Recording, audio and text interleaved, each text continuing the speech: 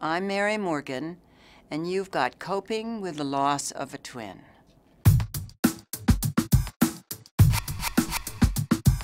The thing that makes twin loss unique and the bereavement journey special is the twin bond.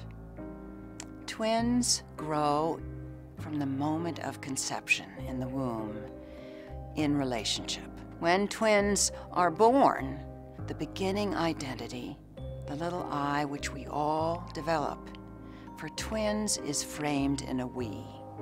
And when one of them dies, if they haven't developed an adequate sense of their own identity, they don't know who they are.